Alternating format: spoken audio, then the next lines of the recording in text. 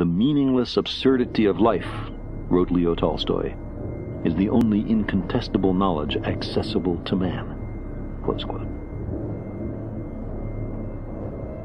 Our time is burdened under the cumulative weight of successive debunkings of our conceits. We are lost in a great darkness, and there's no one to send out a search party. So long as we were incurious and obedient, I imagine, we could console ourselves with our importance and centrality, and tell ourselves that we were the reason the universe was made.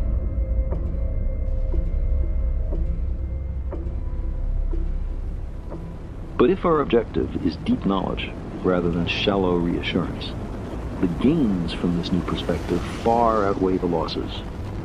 Once we overcome our fear of being tiny, we find ourselves on the threshold of a vast and awesome universe that utterly dwarfs, in time, in space, and in potential, the tidy anthropocentric proscenium of our ancestors.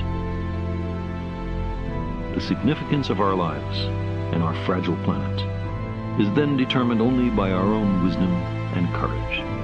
We are the custodians of life's meaning. We long for a parent to care for us, to forgive us our errors, to save us from our childish mistakes.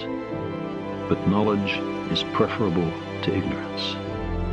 Better by far to embrace the hard truth than a reassuring faith.